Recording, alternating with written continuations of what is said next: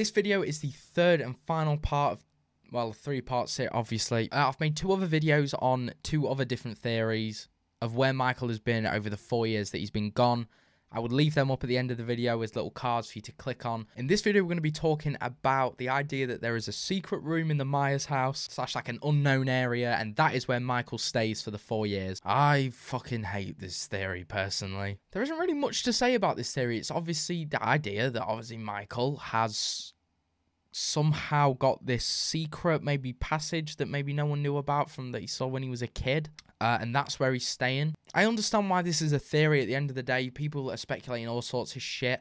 I've had some crazy ideas myself on where Michael could have been that I've thought, Jesus Christ, that's batshit. But I just think with how everything has gone, this theory is so, like, I just don't get it. And I almost prefer the idea of Caveman Michael, I think. I hate that I say that, but I think that maybe a reason that I hate this theory so much is because it reminds me of that shit show, piece of shit film that is Halloween Resurrection. In the last two videos, I kind of went over the pros of it and the cons of it, and I'm really struggling to find any pros of it, other than it adds a little bit more character / like a little bit more depth to the Myers home as a whole. I really do love that they included the Myers house in Kills. I feel like they did it perfectly with Big John and Little John, and it was so realistic the way the house was obviously done up and everything. Now I feel like we'd seen the Myers house in like ruins over obviously the past films, and I like the idea that they moved on with it. They tried to obviously sell it off again. These people have done it up, all that stuff. It's realistic, which is why I liked it. But yeah, other than adding a little bit more to the Myers house and allowing us to see a little bit more of it, which isn't always a bad thing, I do think the perfect thing for them to do, and the issues I have with this theory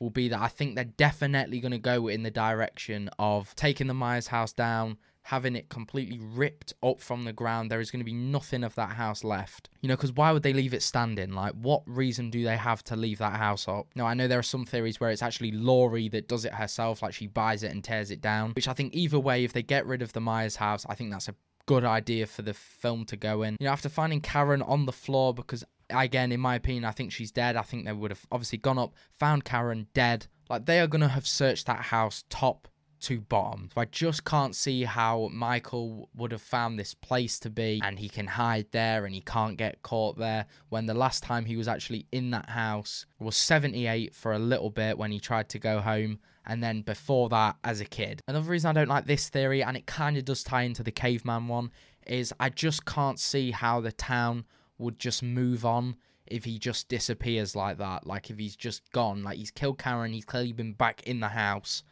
and now he's just gone. You know, they thought that it was just a story before, so they didn't do anything. Everyone had moved on from it, obviously except from the victims that remember it. But now that he's been out and he's been back to the town, and he potentially hasn't been captured again, if they go with this direction, I just don't see how they can move on with it without that Myers house being completely ripped apart. I said in the caveman theory video that Michael can't really hide in plain sight anymore. His face and mask, everything is going to be everywhere now with the technology. You know, we saw on the broadcast that they had already broadcasted his face anyway, so now they know it's not the other guy.